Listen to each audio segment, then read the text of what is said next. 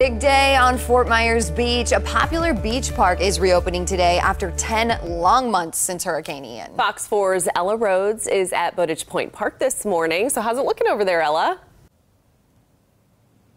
Yeah, good morning, Lisa and Amy. You can see that beautiful sunrise behind me from Bowditch Point Park, and it is reopening this morning from dawn to dusk. And the park was actually used for debris and sand storage after Hurricane Ian, and I'll let you take a look over here.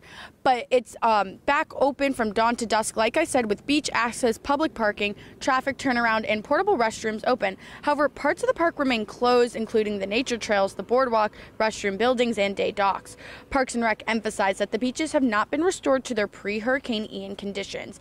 And if you are interested in coming to the park, there's no parking fee. And they highly encourage those who do decide to visit to wear shoes near the shore and in the park, just because debris is still getting washed up on shore, and they just want everyone to be safe. Live in Fort Myers Beach, Ella Rhodes, Fox 4.